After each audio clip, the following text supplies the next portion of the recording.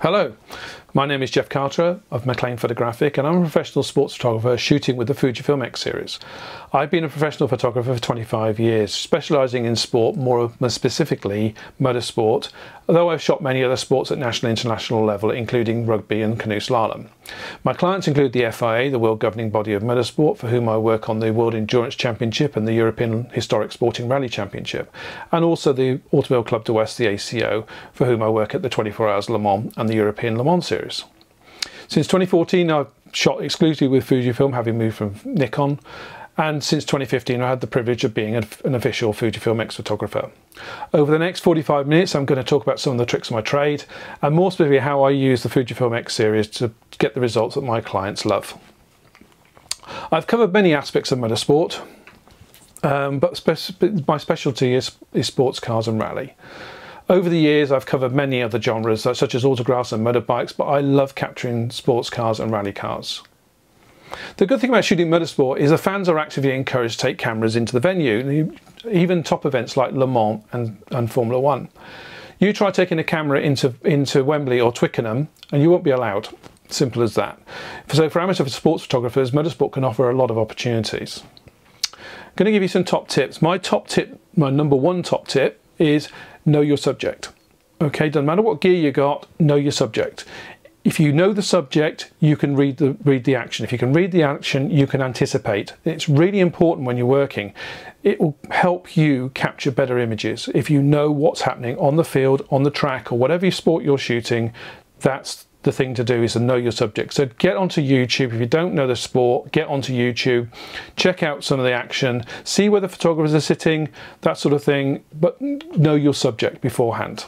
My second tip is know your gear. It's like driving a car. If you drive a car, you just do it.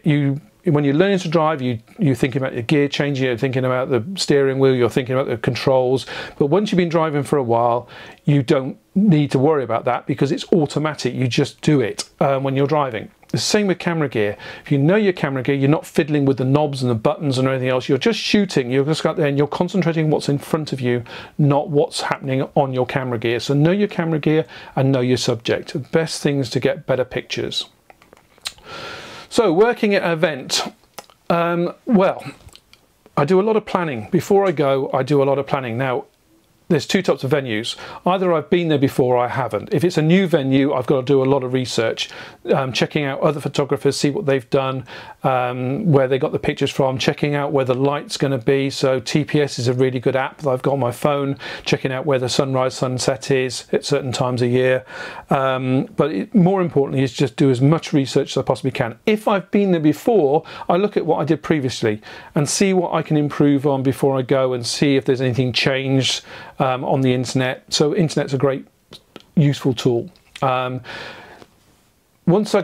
Getting there. Now, if it's in the UK, obviously I travel by car. If I'm going abroad, I tend to fly. Now, flying is a pain when you're traveling with lots of gear. Now, my whole baggage, I put things like lights, tripods, that sort of thing in my whole baggage, but in my backpack goes all my camera gear. I do not put anything in my camera gear in the hold. It gets thrown around by the baggage handlers. They have a job to do.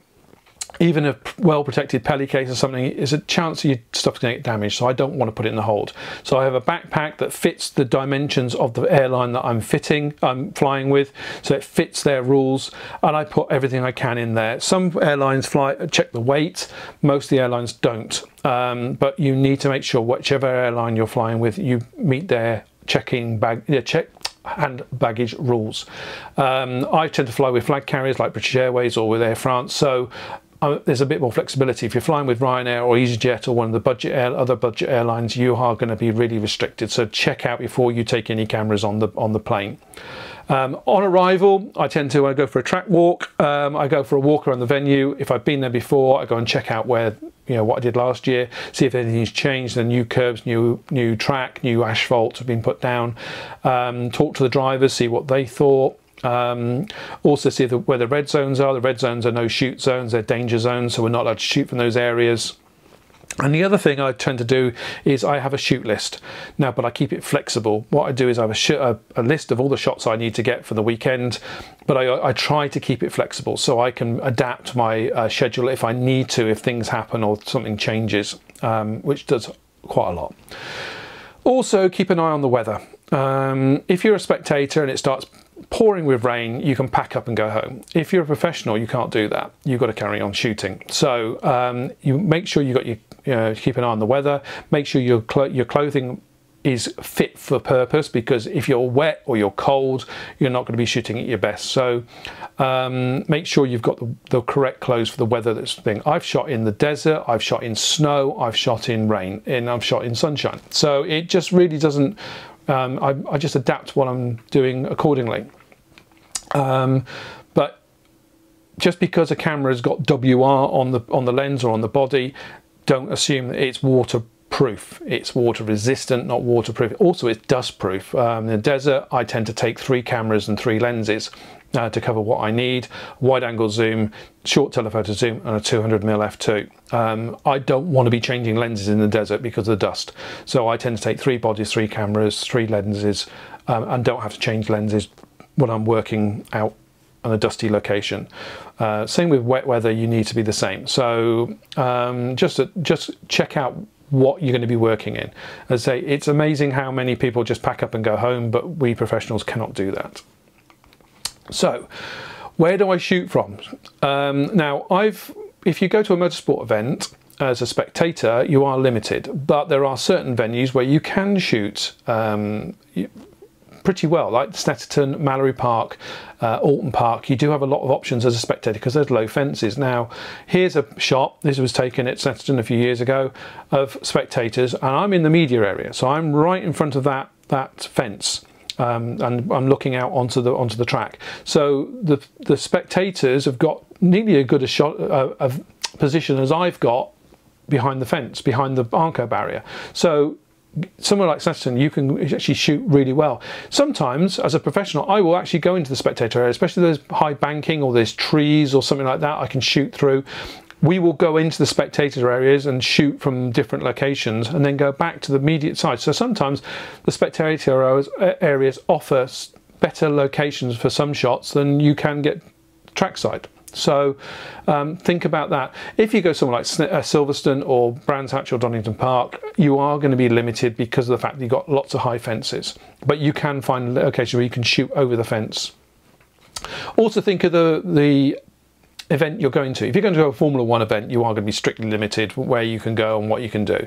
Playing with British touring cars, British GT, not so much the national level, but you still have restrictions. You're going to have some restrictions.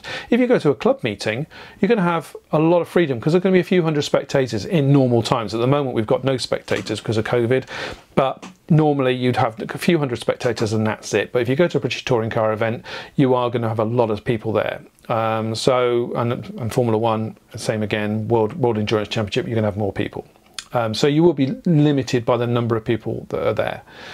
So, but here's a shot I did of through the thing. That's at Snetterton, and again, you can see what I'm talking about. You can get really good shots trackside at certain club circuits. And that's a British GT event as well, so nice cars. That's a Lamborghini. So we'll talk about techniques now. Freezing the action. Right, this is, we tend to, some people just go trackside or go into the spectator areas, stick their camera on 2,000, 3,000, 4,000 a second, 15 frames a second, and just carry on shooting and just get thousands of shots, same corner, and yeah, you're going to get some reasonable shots. You might even get the odd good one, but your portfolio is going to look really boring. Okay, so you know, some people are happy doing that. I don't tend to be subscribed to that thing. Now, this shot was done at 2,000 a second. This one was done in Bahrain, but you can see I've framed it slightly differently, and also I've chosen a corner where the car is turning into the corner, so it's lifting, and I've also got all the heat haze as well on the car coming out the back of the car. Now, let's say it's in Bahrain, so it's hot anyway. It was in December, so it wasn't so hot, about 26 degrees. It was quite nicely for us Brits, you know, 26 degrees in December. But for Bahrain, I've been out there and it's been 50 degrees and it's been very hot. But no, this is this will be a fast shutter speed. What I tend to do is, if it's coming towards me, the car's coming towards me, I will use a high shutter speed where I can't see the wheels. Now the wheels are the important things. The problem is, if you use a fast shutter speed and you freeze the wheels, the car looks like it's parked on track. If you shoot air shows, it's the same thing. If you shoot propeller aircraft or helicopters and you shoot a high shutter speed, you've got frozen props and it looks like the plane's going to fall out of the sky, or the helicopter's going to fall out of the sky. Same thing with cars. If the wheels aren't turning, it looks like it's parked on track. Now these cars are doing 150 to 200 miles an hour in certain places. Now you want to show that speed. You can't show that speed if the wheels are frozen. So where you can't see the wheels like this, you can't see the side walls where we've got the logos on them, this is a type of shot I would use a high shutter speed. Whereas if the car was side on, I would have used a slower shutter speed, maybe 500th a second or 320, 400th a second, just to get a little bit of movement in the wheel. Because it's head on, I can go higher than that and get this frozen image. Here's another action freezing shot. This is at night. It's Sebring in Florida. You can see the cars now. The autofocus on the XT series is now really good. It used to struggle with cars going away. When it's cars coming towards you, or a subject was coming towards the car, it would pick it up and no problems at all.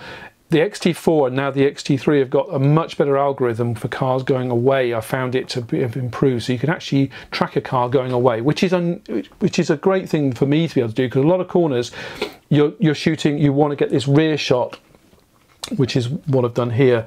So you can see the cars are going around the corner. You've got 3 or 4 cars in that train of cars going through there, and the curb hopping. So and obviously the Porsche is lit by the headlights of the Corvette following it. So yeah, it's again, it would be as high as I could get. Obviously we're at night there, but again we've got a lot of ambient light being thrown around. This is another shot. This is in Japan. This is Fuji Speedway, and they're coming up a hill towards me. So again, I'm getting slightly lower so I can get along the track, getting down as low as I can behind the barrier to shoot along the track. You never go outside the barriers. You never go put your cameras over the barriers. You're shooting from behind the barriers at all times. So this shot was, again, you can see it's a high shutter speed, f2 on the f2.8 on the 200 f2 with the 1.4 converter fitted. So you've got the nice background out of focus. The car behind is also out of focus, and you've got this I'm follow focusing on the autofocus here, the car coming towards me on the prototype. So then we come on to a technique called panning. Now you may have heard of this before. It's basically, panning is where you follow the car with the camera, and as you shoot as you're going through. It's a bit like a golf swing. Apart from the golf swing is up, you tend to shoot perpendicular to or parallel on the horizontal, sorry, going along. So you're shooting, following the car, and you're shooting as you go through a certain point. Now I shoot a high rate, so you've got the high rate set on the camera, and I shoot 2 or 3 shots as going through. You follow the car through, bum bum bum, and then next car, bum bum bum. Now what I tend to do is focus on, I put the focus square on the number panel. As you can see, our cars have got big number panels, so they're quite easy to, that's the point, you try and keep the square on that number panel so the car is always in the same place in the frame as you're moving through. You try and keep, if you move it, it's going to blur. So you want to be follow it through and keeping the car in the frame at the same point. So you need to have a certain point on the car that you're focusing on, trying to keep in the same place. So this is at Portimao in Portugal last weekend for the European Le Mans series. This is the Le Mans Cup, one of the support series that I work on. But this is where they ran the Formula 1 race in Portugal a few weeks ago. It's a beautiful circuit, like a roller coaster. So we're up high on the top of the hill, and you've got all the track behind you as well.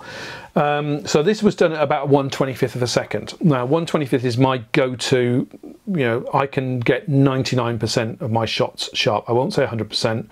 It's about 90%. 2/50th of a second, which I'll talk about in a minute. I can get 100%. I'll say 99 because the odd shot will I'll miss it for some reason, but 1/25th, I'm talking about 9 out of 10, maybe 9.5 out of 10. Is my go-to. So I can get all the shots that I need with a nice bit of blur, behind. It depends how fast the cars are going as well, how much blur you get, because obviously the slower the car, the less blur you're going to get, because to do the same, it won't be travelling as far in that while the shutter's open. So you need to also work out if it's a really slow corner or a slow part of the track. You need to make the shutter speed longer, so you can make it get more blur. But we'll go through that. But this is normally 1/25th is my go-to. I'm going to show you a sequence of shots I did at the 24 Hours of Le Mans in September, specifically to demonstrate what the different shutter speeds do. All right, so this is the last corner at Le Mans. This is the Module Sportif, the building in the background, and this is this last corner. And so I've shot a sequence of shot at this corner to show you how blurred the background for certain shutter speeds. Now this isn't a fast corner, it's a second part of a chicane, but they try and carry as much speed through the corner before they go back onto the main straight here and up the hill towards the Dunlop Bridge. So they trying to coming through here about 80 miles an hour, 70, 80 miles an hour through here. So it's not that fast for these cars, because as I say, these cars will do 200 miles an hour. It's a fairly medium corner. So this is 2/50th. You can see the car's pretty sharp, the wheels are turning, you can see blur in the wheels, and then the background is slightly blurred as well. But that 2/50th, 99% of the time I'll get that sharp. 100, maybe 100, but 99. Next shot is at 1/25th, which is my go-to. Again, I've got the thing, the background is more blurred, but the car is sharp. The wheels are moving even more, but you can still see the Goodyear logos on them. They are still moving. They're not completely round. It's not completely yellow yet, but you can see the background is more blurred. You can't see the logos on the Rolex bridge there anymore. They're blurred. You can't read them. If you didn't know it's Rolex, you probably wouldn't know. So you get more sense of speed with that shot.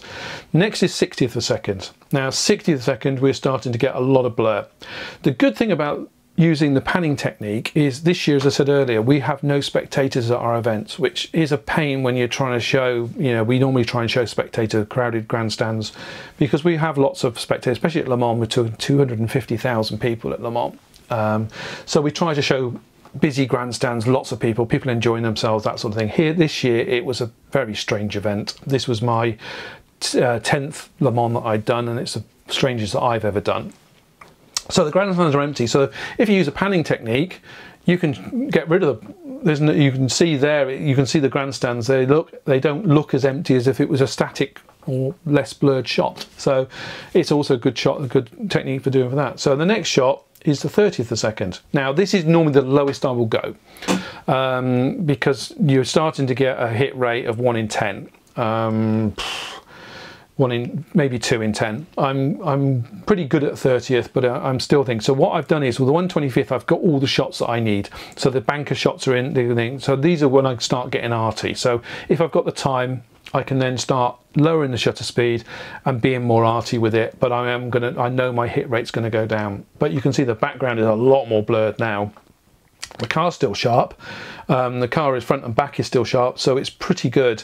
But the background is definitely going more blurred, and you get more sense of speed. Next is a 15th of a second. Now the cars are going slightly away from me, so if they're like the first shot I showed you, where the car is parallel, you'll get front and back, and everything will be sharp. If they're going away from you or coming towards you, certain parts of the car will be blurred. If you're this at 15th of a second, 30th of a second, you will get blurring. It doesn't matter, as long as something on the car is sharp. Like here, it's the Rebellion, the 3 lights, this part of the car is sharp. Front and back is gone. Doesn't matter. You get this sense of speed thing. So the 15th of a second, I'm getting 1 in, maybe 2 in 20, 1 in 20. It's that sort of shutter speed, that sort of hit rate. So I only do this when I've got time. The next is 8th. Now we are getting to the extreme end of the thing. You can see the Module Sportif is completely gone. The car itself is very blurred, but again it gives you this beautiful sense of speed, because all the lines now have gone coloured. You can see the lines are going coloured, so you get this warp speed effect. So again, it doesn't really matter the car is blurred. Certain parts of the car are okay, but it's all about sense of speed, which is what this is doing, which is what an 1/8 of a second does. But again, you're talking 1 in 20. It's a very, very difficult, and I've had years of practice of this. It is all about practice. You're not going to pick a camera and do this straight away. You might get lucky, but it's not going to happen straight away. You need to be able to practice with this. Start, if you want to start panning, start at 2/50th, get it right, nail it, get your technique right, and then bring it down slowly. Now the next shot is something I did last year, 2019 Le Mans, which is 1/4 of a second. Now this looks like a double exposure. I did not use flash. I don't use flash. The reason I don't use flash for 2 reasons. A, the cars are usually too far away. Even with the high power guns, they're too far away. And the other thing is, if you're too close, it can really put the drivers off. Especially if you are close enough to use flash. You've got to be careful you don't throw light into the cockpit and disturb the driver, because if he crashes, he's going to come after you with a wheel wrench or whatever, because you know he's just crashed his car and spoiled his race. So I don't tend to use flash for that reason. But this looks like I have used a bit of rear curtain sync, but it's all about ambient light. I've got a car following behind to put a bit of light in. I've got all this light behind. I always choose my locations for when I'm doing this sort of thing. I'm always looking for pools of light. We'll talk about shooting at night later, but you're looking for the light where it's going to give the most dramatic effect. So I've got behind, you've got all the lights in the grandstands, etc. before, and so you've got all this ambient light being thrown around. So it's very much the thing. And this is 1/4 of a second. I have gone down lower than that, but again, the hit rate is ridiculous. So I don't tend to do it unless I say I've got plenty of time and I'm trying to be arty. The other thing I try to do when I'm doing panning shots is to try and get a crossover. Now this is one of my favourite techniques. It's a good tip actually. This is 1/40 of a second. This is in Japan, the first corner coming down to turn 2 at Fuji Speedway. Now you can see the cars are going right to left behind, but the car is going left to right in foreground. So what you're doing, you're following this car. So as it's coming around the corner, you're following it, but the cars behind are going in the opposite direction. So the blurring effect is even more dramatic because the cars are going in the opposite direction. So this is 1/40th of a second. I know that because it's one of my favourite shots. Again, you can see the front of the car, the Ford, the EcoBoost, the Michelin, that's sharp. The rest of the car is gone. But again, it doesn't matter because it's showing the speed of the car through that corner, which is a very quick corner for those cars. And you've got the car behind, which is completely blurred because you can see the cars going, that car is actually going slightly right to left as well as it's coming around that corner. So again, you've got that blurring effect. It's a very good technique. So the crossover is something I use a lot.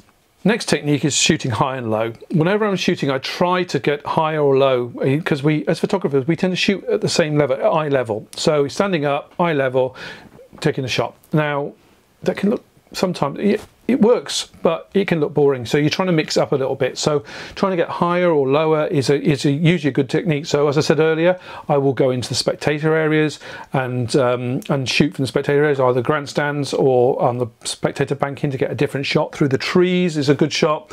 This is taken at Sebring at this is the hotel at the circuit in Florida.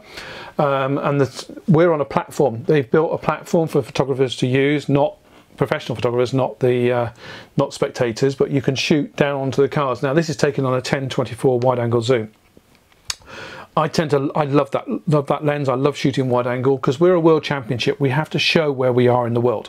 So I tend to use wide angle a lot to get just to have the car small in the frame like this one, to show a bit of where we are, around the world. So this was a pan shot, probably 1/30th of a second. Panning's easier with the wide angles than it is with telephotos because you've got more, because the subject's smaller in the frame. But no, again, I was shooting, I also use an ND grad. I use filters a lot. So to control the light coming into the lens, because obviously the thing I didn't get any flare. You use high-end filters, so you try to control the flare coming into the thing. But I do like using backlit subjects as well.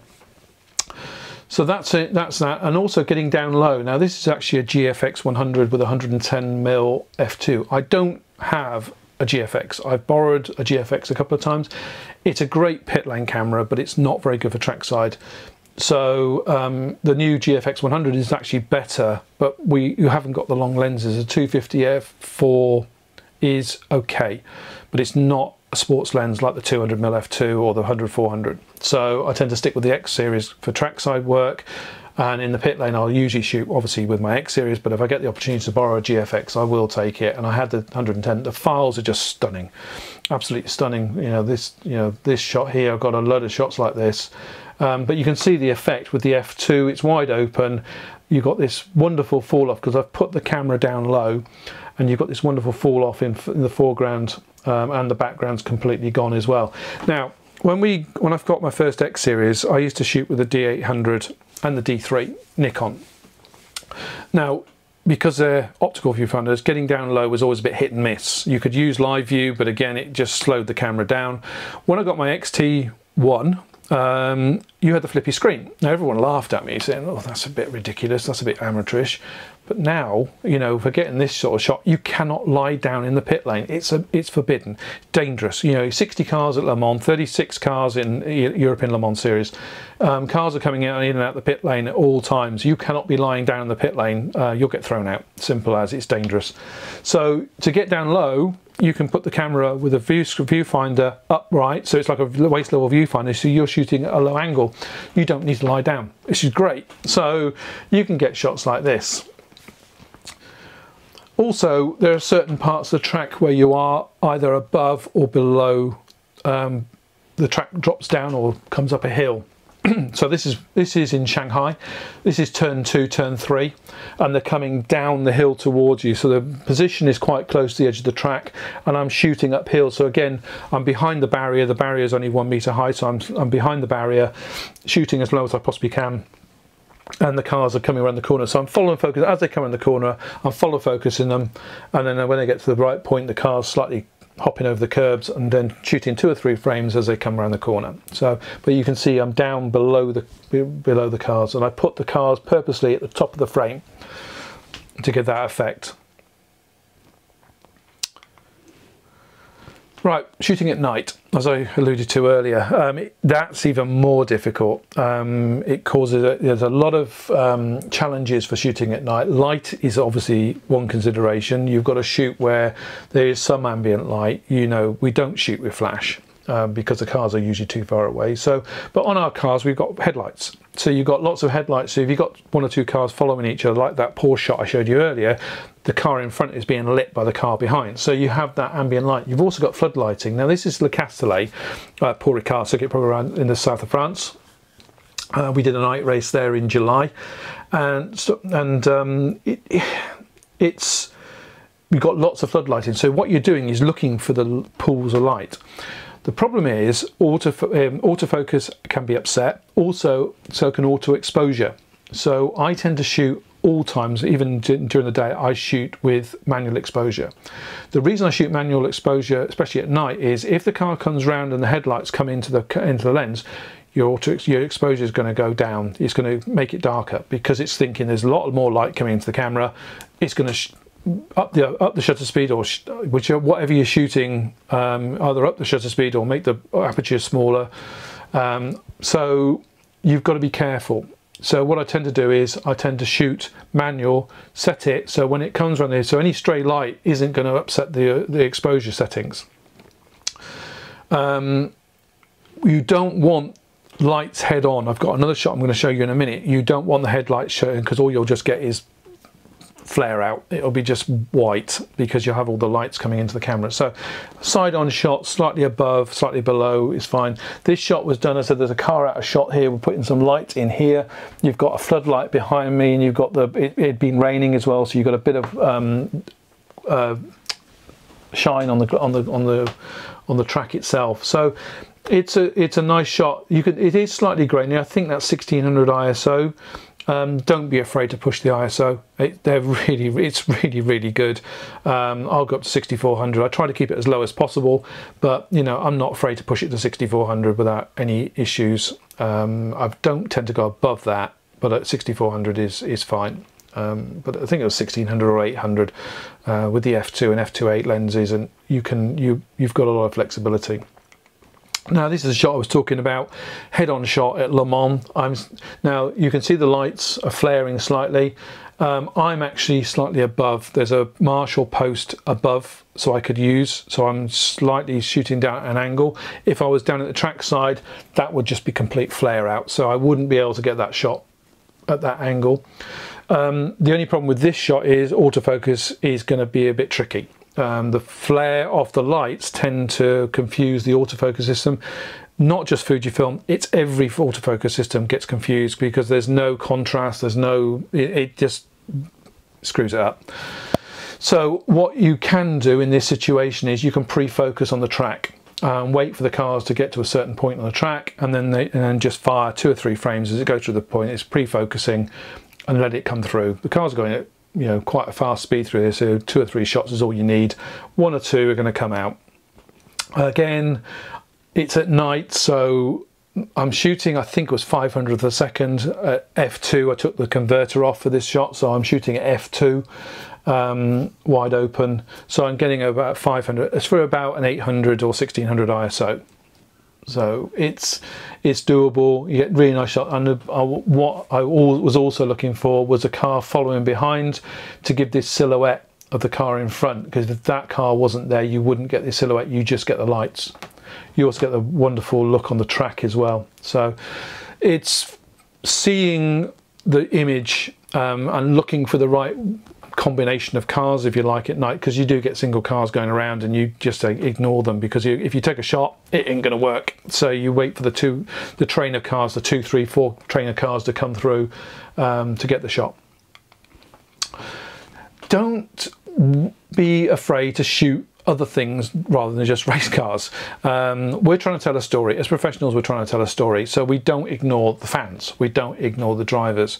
The drivers are in helmets, the drivers are in the cars, so we don't see them at work, or rarely do we see them at work. So what we try and do is capture the ambience from outside. Pit lane, I'm in the pit lane a lot, shooting mechanics, shooting the other drivers. We have 3 drivers per car, so the other 2 drivers are out on the pit wall talking to their engineers, watching or sleeping or whatever, so they're doing other things. So you can get pictures of them, the mechanics working on the car. If the cars come in for a reason, there's a problem, you can see the mechanics working on the cars. But you've also got the fans. These guys are sort of Toyota supporters, as you can probably tell. This was in Le Mans a couple of years ago. You've got mechanics. This is historic Formula 3, which I did. This is checking out one of the engines on one of the historic Formula 3 cars. So you got this sort of, this was taken on a 16mm 1.4, so I could get in close. But again, varying the angles, varying the things. Prime lenses are great. I'll go through again what primes and zooms, what I use. But if I've got more time, I'll use a prime with a wide aperture to give me a bit more creativity, if you like. There's also the entertainment. This is in Bahrain, one of the bandsmen in the Bahrain on the grid. And then you've got the champagne shot, the celebration shot at the end of the race. Which we get a lot of these. This was Le Mans. Now, autofocus, again, in these situations can be a problem, because when the champagne's going over, especially when it's backlit, like the Le Mans podium is backlit. If the sun is out, it's always like this. It's wonderful, but you tend to lose the focus on the driver. It tends to go for the champagne. So what we tend to do is, and they're moving around as well, so you can't just put it on manual focus and leave it on the driver's face, because he's moving up and down, running around, spraying champagne everywhere, so you can't do that. So you need to rely on your autofocus system. What we have got on the XT series is the Ignore Obstacles AFC custom function, which is fantastic. It does a really good job. It's not 100% perfect, but it does allow me to get shots like this, because it's ignoring the spray, it's concentrating on the driver's face. I was focused on the driver's face on that point, but you can see the spray is across his face, but it still kept the focus on his face, not on the champagne. So it does work. I'd say not 100%, but it does work. So what I'm going to do now is I'm going to talk about some of the gear that I use. Okay, so I shoot with a pair of XT4s. I have an XT2 and an X Pro 2 as well. They're my reserve cameras, if you like. I had them when they were new. I had a pair of XT3s as well. I sold the XT3s to get the XT4s. Now, a little bit of a thing here. Some people think as ex-photographers we get given gear. We do not get given gear, all right? we get a discount as part of our deal with Fujifilm, but we do not get given gear. If the X series doesn't work, I wouldn't be using it, simple as. I can tell you it works because I use it for my living. I put my money where my mouth is and I buy all my gear. My camera gear is full of gear that I have bought myself, not given to me by Fujifilm. So let's get that one out of the way straight away. So when we got the X-T3s, fantastic. Step up from the X-T2. Loved it to bits. Video, I do a lot of video for my clients, and in fact I'm doing more and more video now for my clients, and I found hand holding the X-T3 was a bit of a problem, so I bought an XH1. H1 has got a few foibles. It's a great camera, but I love the shape of it, I love the size of it, but it was only 4K 30, whereas the X-T3 was 4K 60, and there were certain things on the X-T3 video function which were much better than the XH1, but the H1 had IBIS, so you could handhold it. So I had this combination of cameras. X-T4 came out, tried it before it was launched, loved it, and then so I bought two of them. One's my video camera and one's my stills camera. I do use the video camera for stills as well, but it's primarily my video camera, which is the one I'm shooting on. I'm shooting this video on. It is superb, and for hand holding it, you can hand hold it without any problems at all. You get a little bit of shake, but you know you can get rid of that in post. Whereas the X-T3, especially with using the 1655 f2.8, which is non-stabilized, it's a non-stabilized zoom lens. I had to be careful when I was using the X-T3, so I had a gimbal which I used for anything for the X-T3. So if you are only shooting stills, I need to get this out of the way. If you're only shooting stills, you do very little video, the X-T3 is a brilliant camera, especially now with the new firmware update. It's got most of the X-T4's benefits, shall we say. So if you shoot mainly stills, don't think you've got a second best camera. The X-T4 has got certain advantages, IBIS being one of them. The longer battery life is a big plus for me. I have to carry less batteries with me than the old W126S's. And you've got the 15 frames per second on the mechanical shutter, which again is a bonus. I'm not what we call a spray and pray photographer, just keep blasting away until you get one decent shot. But it is useful having 15 frames a second. If something happens in front of you, I know I can get a sequence of shots, or if a start shot, I can then just fire it. I tend to most of the time have 2 or 3 shots, boom, boom, boom, boom, boom, boom, boom. That's how I shoot. But it's useful having it on 15 frames a second. So if you don't need any of that, if you think the X-T3 is in, you have got a really, really good camera. It's the same sensor. So it's a 26 megapixel sensor, X-Trans4. So it's a great thing. But I only sold my T3s because I need the video functions of the T4.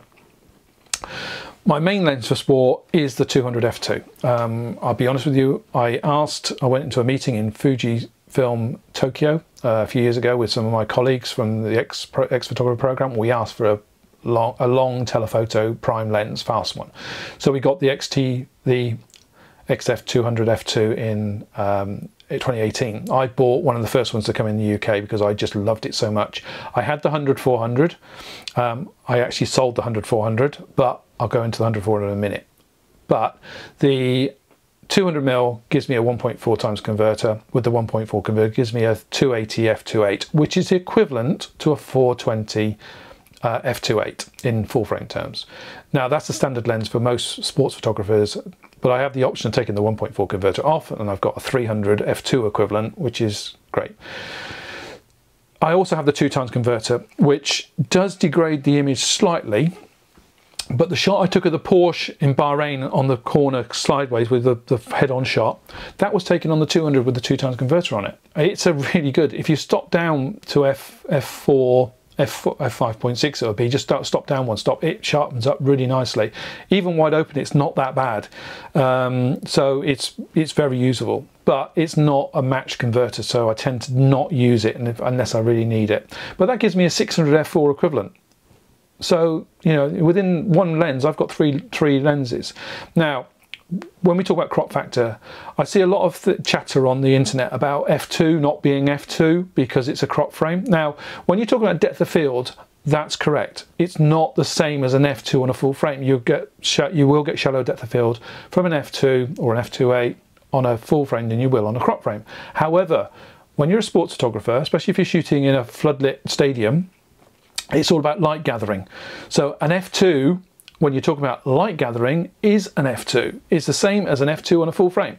So if you want to shoot stadium, which I'll show you some shots in a bit from rugby, you know, you're shooting at 1,000th of a second to freeze the action. Your aperture is wide open because you have to keep it wide open to get, so your ISO is the defining factor, is your variable. So if you're shooting with an f2, you are keeping the ISO lower than if you're shooting with a 2.8 or an f4 or a 5.6. I've shot stadium with 100-400 f5.6. So I'm shooting 3 stops lower than I would. So I'm shooting, say, I'm saying 6400, I'm shooting 800 ISO for the same exposure, shutter speed and aperture. So, you know, that's the difference when you're shooting with an f2 lens, and it is about light gathering. When you're talking about sports photography, you do have the depth of field as well, but when you do light gathering, so just wanted to clear that up. 200 f2 is a fantastic professional level lens, but it also has a price tag to match. You know, I will admit it, for what you get for it, it is huge value for money. You compare the Canon and Nikon offerings and just have a look on one of the websites and see what you get. It is bang for buck, it's the same or better than. However, luckily in the X series system we do have the 100-400, which I was lucky enough to be part of the test team for. And bang for buck, it is the best telephoto lens out there. You know, if you're a sports photographer, a wildlife photographer, and you shoot on the X series, get 100-400. The downside is obviously the 5.6 on the long end, which does limit you when you're shooting in low light. But you have this 150 to 600 mil equivalent focal length. Also, you have a 1.4 converter that will go on it, which will give you even further, which is up to equivalent of 840 mil in full frame terms. You can fit a 2x to it. I don't recommend it. I've tried it. It doesn't work. And then, to be honest, 840 mil equivalent, 560 mil in things should be long enough for anybody for 99.9% of the time you need it. So 100-400 is a really good lens. The other telephoto lenses to look at are the new 75-300, the 55-200, and of course the 5140 f2.8. I own the 5140.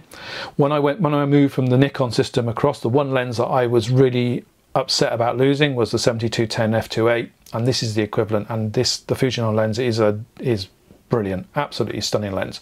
Short telephoto, you can fit the converter to it. It works really well with the 2x. I was shooting last weekend with the 2x on it, and it's a very flexible, makes it a very flexible lens. 55-200, I owned it when it first came out because the 5140 wasn't available. It's great. It's a compact lens. It is optically, it's brilliant. AF is slower, but you're paying much less money for it. But it is, for what you get, it's a very compact lens. But the downside is it can't take the converters. I haven't tried the new 75-300, but for the reports I've seen, it's brilliant. It does take the converters. So, and again, it's a 300 mil at the long end. It's 5.6 again, but you've got it's 300 millimeter, which is 450 mil equivalent. So you're going to have the pulling power for sport or photography. So I would look at that lens. Again, I don't know, I haven't tried it myself, but again, it's an option that's just been launched by Fujifilm. I also have the 16-55-2.8, which is my standard lens on the thing. With the X-T4 now that's stabilized, great. I have the 10-24 f4. I keep getting asked why I haven't got the 8-16 f2.8. I also teach landscape photography up here in Scotland where I live, and I don't want to buy another set of filters, so I've stuck with the 10-24. I've actually got on the shelf behind me the new 10-24, the new Mark II, which is weather resistant, which is what I've been looking for, and it's got the aperture ring is marked, so I'm going to try it out in Bahrain in the next race, so I'll let you know how we get on with that. But it looks like the 10-24, the Mark I version, I've had it 6 years and it's been through the mill. It does the job brilliantly. I have a set of primes. I have the 90mm f2. Again, why do I have the 90mm f2 when I got the 5140 f2? That's the reason. It's a great lens. It's got that shallower depth of field. It's a different look to it than the 5140, so that's why I've got both in my camera bag. I have the 35mm f1.4. It's a lovely lens. I've used it very rarely, I'll be honest with you, but I do have it in the bag because it's got that organic look. It's just fantastic. I have the 18mm f2, which are those two are the two lenses I had when I bought the X Pro 1 in 2013. I had the 3 primes. I got rid of the 60mm, but I kept the 35 and the 18mm. Both are great. The 18mm is so small, you can just stick it in your pocket and go. But I also have the 16mm 1.4.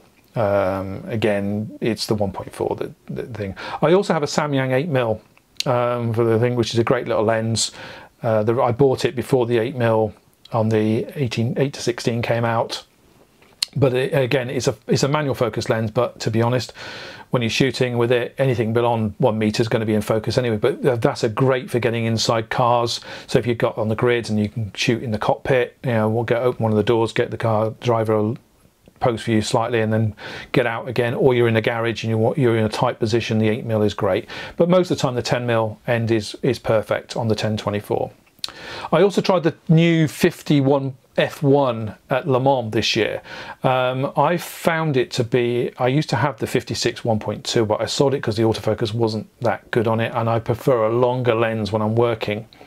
The 50mm, again, I found the focal length slightly, I can't get close enough. You've got to stand back from the cars when they're working, when the teams are working on the cars, so you don't want to get too close. So I found it a little bit thin, but when the bits that I did use it on, superb, absolutely stunning. And the autofocus is so fast on it, it just locks in straight away.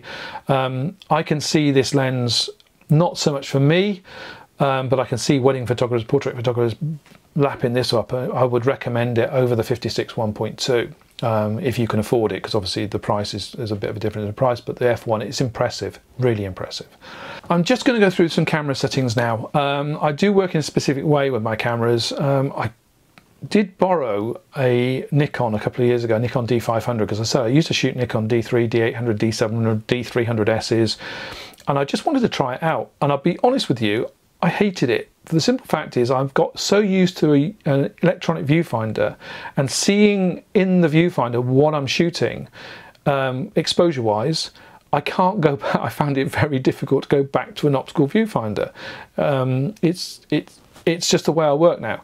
So when I'm shooting, I'm looking at the exposure in the viewfinder, so I'm controlling it. As I said before, I shoot manual exposure. So on my dials, I've got the top shutter dial set to T, and it's locked off. I'm using the rear dial to set my shutter speed, so I can control the shutter speed on my rear dial. The ISO dial is set to C on the X-T4 or A on the X-T3. And I'm using the front dial, command dial, to change the ISO. The aperture is obviously on the aperture ring, so I can control all 3 elements swiftly on thing, and I'm looking through the EVF, so I haven't got to take my eye away from the EVF. So that is how I work. So I'm seeing what the camera's seeing, what the exposure is going to be, what the how it's going to look. So that's why I can't go back to an optical viewfinder. On the X Pro 2, I very rarely use the optical viewfinder anymore. I tend to use the electronic viewfinder. That's the way I work. I have optical stabilization on, even if I'm panning or whatever. It's always on. It doesn't fight the camera anymore. It used to. The T2 it did used to fight. I did have a problem. H1 was terrible when it first came out. For video, I had to send it back, and they did an upgrade on it. And they got it within a couple of weeks. It was fine, but you know, there is no fight now. You don't have to switch it on and off. Even on a tripod, I must admit a couple of times I've forgotten when I've been shooting on a tripod to switch it off, and I've had no problems with shake or anything like that. You know, it doesn't. I would leave it on all the time. I have the metering set to center weighted, basically because normally it's in the middle, so the camera is metering for the center. Autofocus, if you're tracking, obviously AFC, continuous. If you're shooting on T3 or T4, I always have to set to boost anyway, and that's more to do with the fact that the EVF is all speeded up, etc. If you're shooting on T2, switch it to boost. Your batteries will drain faster, and not that much, but it will improve the autofocus time as well. So autofocus custom functions for AFC, I tend to use 3. set 3, which is accelerating, decelerating subjects, or set 2, which is ignore obstacles. I have a custom function as well if I get into a situation, but those two functions tend to be my go-tos, depending what I'm shooting. Sometimes I get cars that come over the top of a rise and appear slightly, so set 4, but again it tends to pick it up quite quickly on the set 3, so I don't tend to bother with the set 4 for the appearing subject. Autofocus points. Now, I'd never use the full multi-frame. I do for video, but I don't use it for stills. I tend to use single point if I want to be accurate, or zone, which is, and I always said it's a 3-3, and move it around the frame. But I never use the full frame thing, because it tends to pick up something you don't want it to pick up on, which is sometimes at the most inopportune moment. I set the drive to CH, high rate. It's 11 on XT3, it's 15 on T4. I have the CL setting on the T4 set to 8 frames. So the problem you've got is if you're shooting a lot of frames, you've then got to go through it later. So you know in the post edit. So you don't want to be shooting thousands of frames unnecessarily. So the reason I shoot CH is if something happens in front of me, I can follow it and get a car crashing or car going off into the gravel. I can then follow it boom, boom, boom, boom, boom, as it goes. My way of shooting is 3 frames, boom, boom, boom, boom, boom, boom, boom, boom. I don't tend to spray. So CH is my normal setting, but I do sometimes with the XT4 now set it to CL, so it's set to 8 frames, which tends to be fast enough, and if something does happen, it's fast enough. But I'm not burning lots of frames then I've got to sort them out later when I get back to the thing. So that's my settings on the cameras. So you have to set it up yourself. As I say, it's like driving a car. You set it up how you want to set it up, but that's what works for me. And I've got the option, if I need to set the dial back from T to A, or set it onto a shutter speed and then put it onto A on the thing. So I've got shutter priority or aperture priority. But I'll be honest with you, I very rarely do that now. I used to do that a lot a few years ago, but now not at all. So now I'm going to talk about some of the other sports I've done to give you a bit of an idea. First thing first, unlike motorsport, if you're going to do a team sport or I think contact the organizer before you go, especially if it's a stadium, even a small stadium, if you will contact the organizer to make sure you can take a camera into the event. If you're going to the local playing fields to watch the kids football or whatever, don't worry too much about it. But if you're going into a stadium environment, you need to be able to take a camera. Some stadiums do not allow cameras in unless they'll accept phones, but they won't. If you turn up with a camera, they'll probably it could turn you away.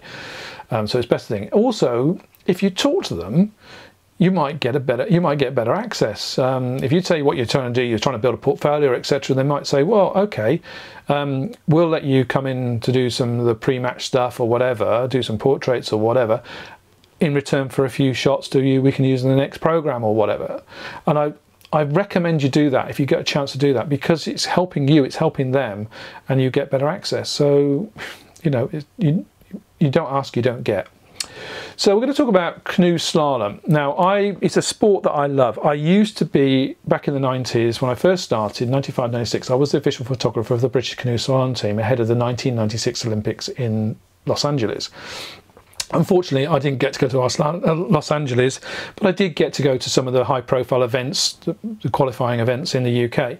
And I also covered the World Championships in Nottingham that year. So it was a bit like what I talked about just now about giving free pictures. It was basically a way of building my portfolio.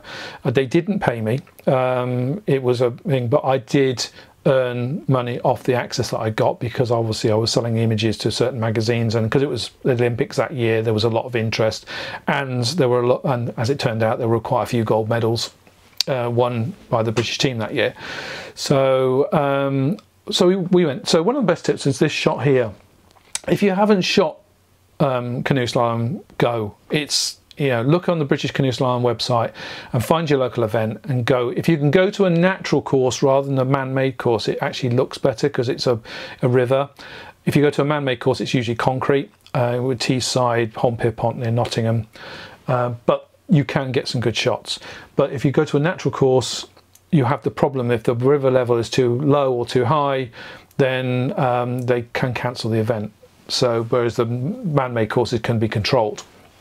Now this is what I call a standard shot taken on a turn. Now in canoe slalom, there's a lot of water. There's a lot of spray. There's a lot of action. They're not going that fast, but when they're going down the course, yes, they pick up speed, but they have to go through a set of gates. Now there are down gates and up gates. Up gates, they slow down because they're going up against the flow. So if you can position yourself on one of these up gates, as they turn to go back down the thing, you get this effect. You get them leaning into the camera. So again, your autofocus can pick it up quite quickly. If you can't autofocus, if there is a problem with the autofocus, focus on the pole as the turning pole, and as they come round the pole you can then shoot as well. But I tend to use autofocus with these cameras because they're really good. Again, lots of spray, so you want to use that ignore obstacles function on the custom settings. And this is the shot. You can see what I mean. This is a shot I did it was at the rapids, and I positioned myself near these rapids because I wanted this shot. Now as he came through, you can see there's so much spray. Again, people have asked me, have I used flash on this? You cannot use flash. This is one sport you are banned from using flash. You cannot use flash. So this was actually this was a Grand Tully in Perthshire on the River Tay, up in Scotland, and the light is actually from behind. The sunlight is coming from behind. The bank on the far side is in shadow, and you've got this fantastic thing. So your exposures, you've got to be really careful because obviously there's a lot of white water. Now the good thing about white water is it's acting like a reflector, so that there's no here on the paddler's face. It's actually like a reflector. The sun is being bounced back off the water back into his face. So I didn't need to use flash anyway, but you can see a very high shutter speed. I think that might be in a 4,000th of a second, 2,000th minimum really, to get the sort of frozen water coming off, the spray coming off. But again, you can see the focus is on the face, not on the water, because I've used the ignore obstacles. Head-on shots, you can see there's the red gates are the up gates, the green gates are the, so he's just come through the green gate and he's heading for an up gate to go around that gate there. But again, you can see them dropping down. I've got the water coming underneath, high shutter speeds, and then another one going through some down gates. You can see there's a rock there, so she's going to try and head for around that rock to get down through those rapids. But that was on a 100-400mm lens. Very, very good lens. Eventing, that's another thing I've done. I used to work for a newspaper in Lincolnshire, and two of the events I used to have to cover every year was the Burley Horse Trials and the Belton House Horse Trials. So I used to go there for the paper, get my shots and come away. But again, on a media pass was great. This is an event at Forgandenny. A friend of mine, she's quite high up eventing, an eventer, and I went along to sort of take some pictures for her, and also for a couple of articles I was writing on sports photography. So this is eventing has dressage, show jumping and cross country. Cross country is the one you normally go for because it's the most photogenic, but I quite like the show jumping arena. Now this was taken on a 10-24. So I'm quite close to this fence. Now there's a rope around the thing. You stay behind the rope, don't cross the rope. So, but the fence was quite close. So I got in, this is probably on the 24 end, to be honest, at the 10-24. But I got down low using the viewfinder, so the LCD upright, so I could use it like a waist level viewfinder. Got it in the grass, and as she came over, I got the shot. So high, again, 500th of a second, 1,000th of a second, making sure you freeze the action. Show jumping, this is the cross country, and this is the water jump. Now panning is a technique you can use on this as well, but unlike racing cars who are going straight and don't tend to do that, horses are doing that and that, so you get a lot of movement vertically as well as horizontally. So again, it's a bit more, it's double the problem. This was taken at 60th of a second, but it gives you the effect, and certain parts of the horse are sharp, and you've got this wonderful spray off the water as it's going through the water heading for the jump. Ears are pricked up. It's a nice shot. I quite like that one. And then you've got the head on over the jump shot. Now this was taken on a 90mm f2 because you could get quite close to the fences. I was shooting with the f2 rather than the 5140 f2.8. you can see the background is completely thrown out of focus on the Perthshire countryside behind. It's a beautiful part of the world, and you get shots like that. Again, no flash. Do not use flash. It upsets the horses. So there's officials on each fence, so if you talk to the officials and make sure you're okay where you're standing, everything's fine. So the next thing I'm going to talk about is rugby. This is a sport I love. I've played the game. I love shooting the game. I go as a spectator as well. It's just something I know. It's what I was talking about earlier about knowing your subject. Rugby is my game. All right. So I've shot different levels over the years, from club level up to international, and it's a sport that I absolutely adore. Again, if you want to choose your venue carefully. Now, this shot here was taken at a local club up here in East Lothian. This is North Berwick, and one of my local clubs. It's in a park, so you have no restrictions as far as going into a stadium. You can stand next to the touchline. You can do more or less what you like where you go, but the access is very good. However, you have to be careful with backgrounds, because when you're in a park, you've got parked cars, you've got play equipment, you've got all sorts of stuff, bins, sort of recycling bins. They can cause distractions in the background, so you have to choose your positions quite carefully. If you have got a bright yellow wheelie bin in the backdrop, turn it into a black and white. Get rid of the colour, and you take that away. You take that distraction element away. But if you can choose your position carefully, you can get shots that are with a pretty clean background. This was done on a 100-400, so you can see the background is pretty much blurred with this one. Now, the other thing to be careful of, if you are shooting at a club level, you can stand quite close to the touchline. However, be careful when the players are running in a ball, running a try, or they're trying to bundle a player into touch. They're not going to worry about you standing there. You have to worry about what they're doing, and if you get hit by a 16-17 stone forward, you're going to know about it. So be careful. It's not so bad when you're shooting at a stadium because you're further back. But yeah, just be careful with that one, because it's happened to me. However, I also shoot at international level. This is Murrayfield. This is Scotland versus Fiji. And in the days when we had spectators, when we were allowed to have spectators, 60,000 people, the backgrounds are going to be fairly clean. You get the odd steward with a bright yellow coat on or whatever, but most of the time the backgrounds are pretty good. They're just full of sea of faces. That's the whole point. This was taken on the 200mm. At f2, you can see the background compared to the previous shot. The background is a lot more blurred. The separation between the background and the subject is a lot better.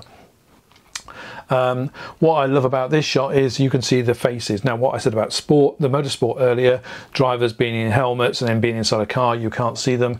Rugby, it's on full display. You can see the Fiji guy pointing out. He doesn't realise that Scotland have already scored, and you can see the faces of the guys on the ground, and they put another try over the line. So it's all about action. It's all about the grit and determination of the players. So yeah, it's fantastic. Now, this is inside a stadium, so what I was talking about earlier about light gathering, the f2, this is where it came into thing.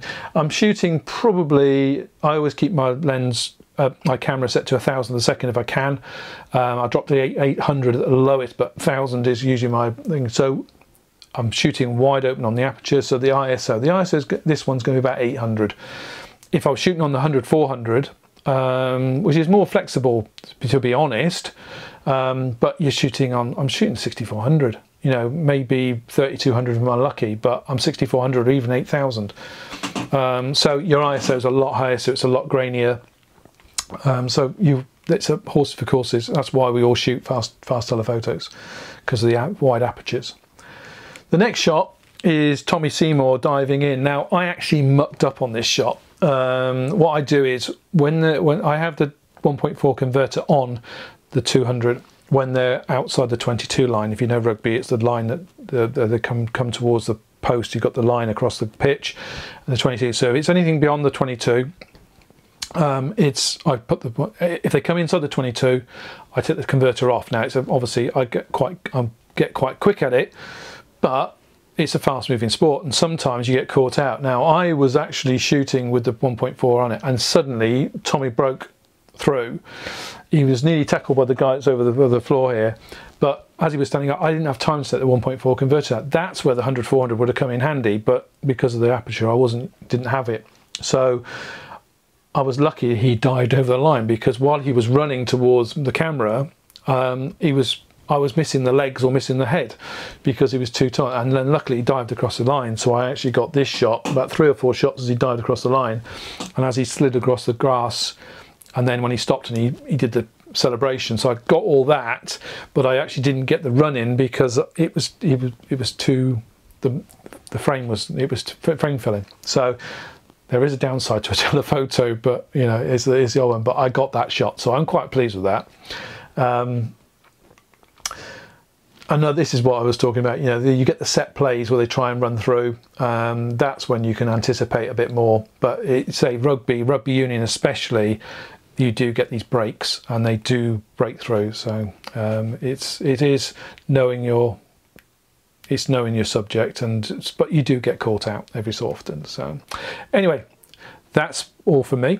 Thank you for watching. If you have any questions, please, you can find me on Instagram and Facebook. My website is MacLeanPhotographic.com, and all the social media links are there. So if you want to get in touch and ask any questions, please do.